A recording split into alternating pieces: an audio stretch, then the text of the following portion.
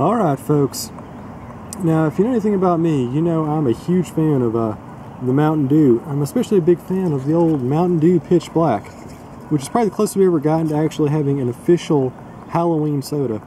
And well, anyway, one that's better than the crappy Jones soda Halloween variations from a few years ago, but that's neither here nor there. But anyway, we have a newfangled product here from PepsiCo entitled Mountain Dew Black Label. And it promotes having a dew with crafted dark berry. So this very well could be the great spiritual successor to Mountain Dew Pitch Black. So without further ado, let's snap this baby open. Oh, first off, oh look at that, that's a great purple hue. Oh, and it smells very grape.